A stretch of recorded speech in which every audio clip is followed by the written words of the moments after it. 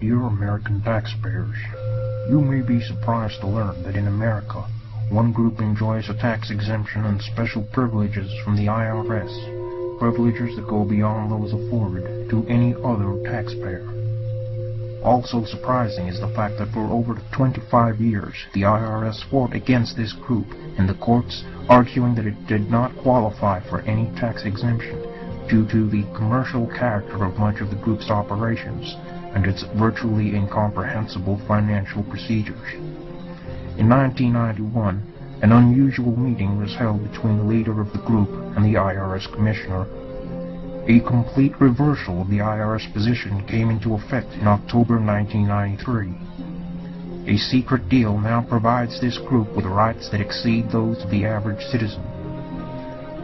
This group and its associated corporations are known by various names, including Church of Scientology International, Church of Spiritual Technology, and Religious Technology Center. Front groups include Applied Scholastics, Narconon, Criminon, and the Citizens Commission on Human Rights. Scientologists are able to claim tax deductions of a nature that is prohibited for members of any other group.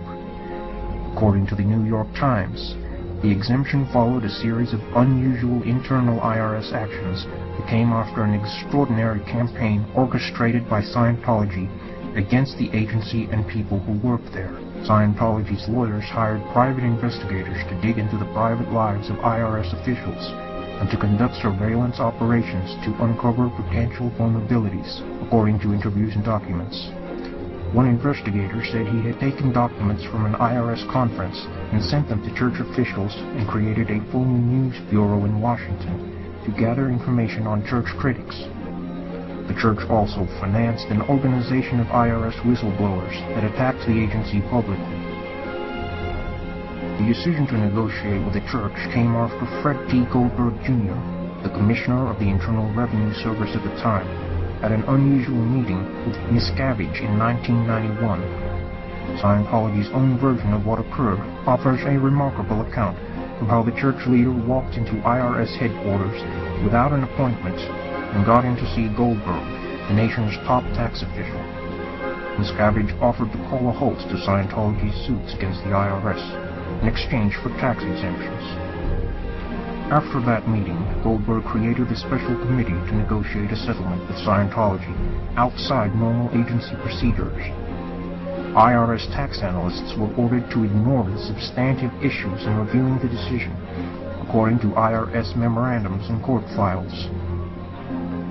The IRS refused to disclose any terms of the agreement, including whether the church was required to pay back taxes. The position is in stark contrast to the agency's handling of some other church organizations.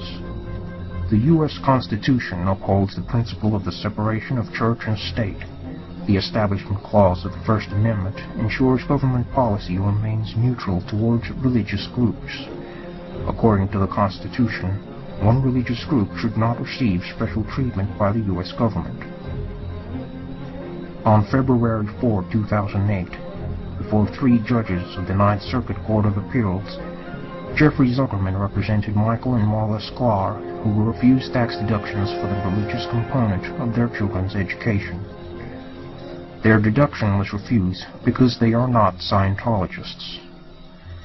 Judge Kim Wardlaw summarized the situation.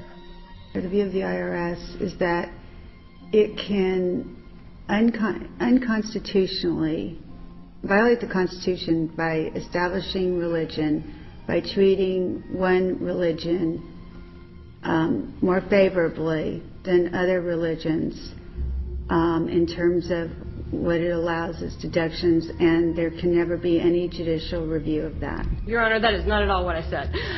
It is the IRS's Well, that's view. the bottom line. It's the IRS's view that it can settle, it can resolve an issue by conceding something to one person, one group, in exchange for a payment and resolution of litigation.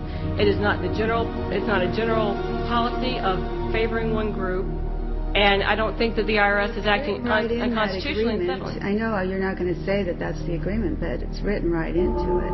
Well, To the extent that we're looking at what the Wall Street Journal agreement says, there was a payment made, though, and litigation was completed. So it's not as simple as... You're saying now that it's okay as long as that the IRS gets some money.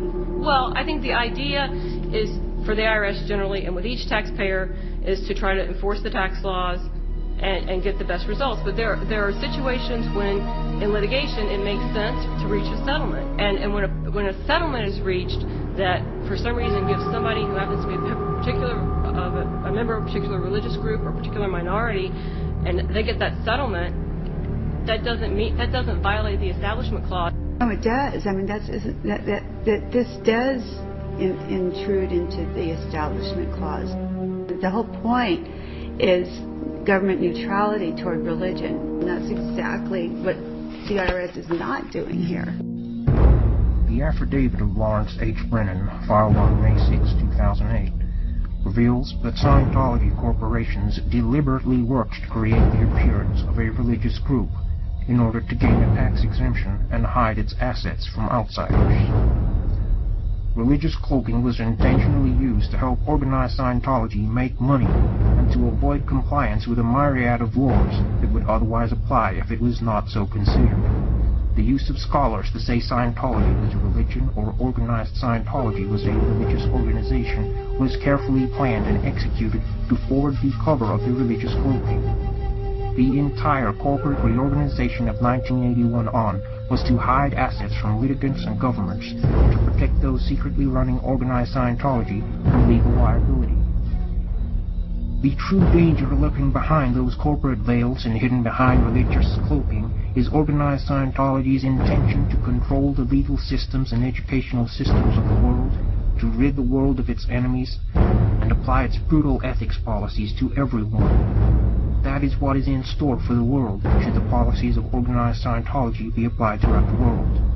It has long been the intention of organized Scientology to do the above, as it uses its front groups like Narconon, Applied Scholastics, the Way to Happiness Foundation, etc., to get inroads into society for organized Scientology.